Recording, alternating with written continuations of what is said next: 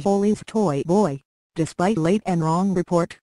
Drake is not Angelina Jolie's new toy boy, despite a late and wrong report that asserts he could become the daddy of the actress's 6 children.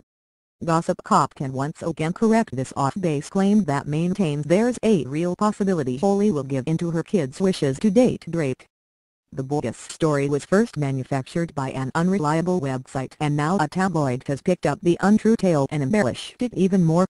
According to the new issue of the Australian version of OK, Jolie's oldest 2 sons Maddox and Pax keep begging Angelina to date Drake. Now, maintains the publication from Down Under, there's a real possibility the humanitarian may just give in.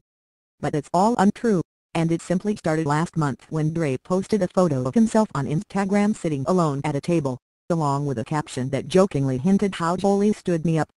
And while most outlets took the photo in the humorous vein in which it was intended, Hollywood Life took the opportunity to make up a fake news story about Jolie's kids wanting her to date Drake because it would be the coolest thing. But as Gossip Cop previously noted, the original piece by Hollywood Life, as it's known, was a complete fabrication. The claim about Jolie's 2 oldest sons pushing her to date Drake was made up, and the quotes from a supposed source were also concocted. At the time, the real Jolie insider assured us, none of it is true. Shockingly, though, the Australian tabloid took the manufactured Hollywood Life tale and added more phony aspects to it. On its cover, the magazine exclaimed, "OMG! He's in love," with an arrow pointing to Drake. And under a photo of Jolie and daughter Shiloh rather than sons Maddox or Pax, the publication wrote, "Angel's toy boy, Daddy Drake, see below." Of course, Jolie isn't going to date Drake, and the only joke bigger than the rapper's Instagram photo about him being ditched by the actress is OK itself. In a desperate effort to bolster its fabricated premise about Drake pursuing Jolie, the publication quotes the singer stating in an interview more than a decade ago, "I love older women."